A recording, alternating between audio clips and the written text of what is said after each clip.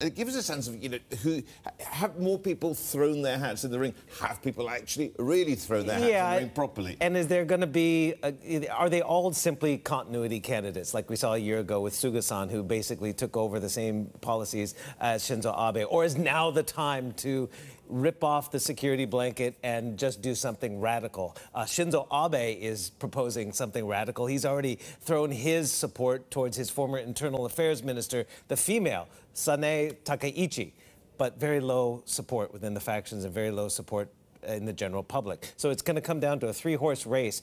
You see 5 here, including 2 women. That would be doing something, I don't want to say drastic because it sounds patronizing, but you know what? They've never had a female prime minister. Why not now, okay? But anyway, Taro Kono, according to the latest surveys of public opinion... Are the favourites bookending this?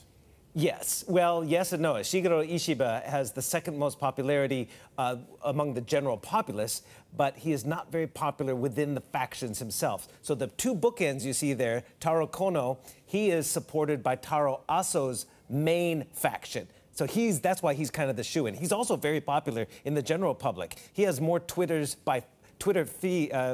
connections, or whatever they call them. What are they? Followers. Followers, thank you very much. See how old I am. Twitter followers than anybody, all of the others combined. And the other guy at the other end of the line, Fumio Kishida, he runs his own faction. He was the first one to raise his hand and said, I want to be prime minister, officially. But he has not a lot of popular support around the country.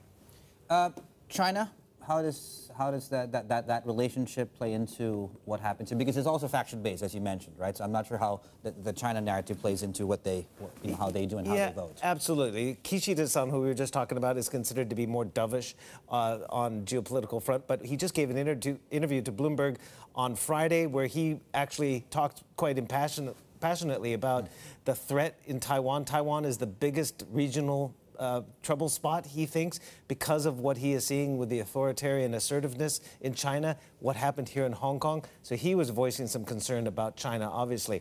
Remember I talked about Takaichi-san, the female?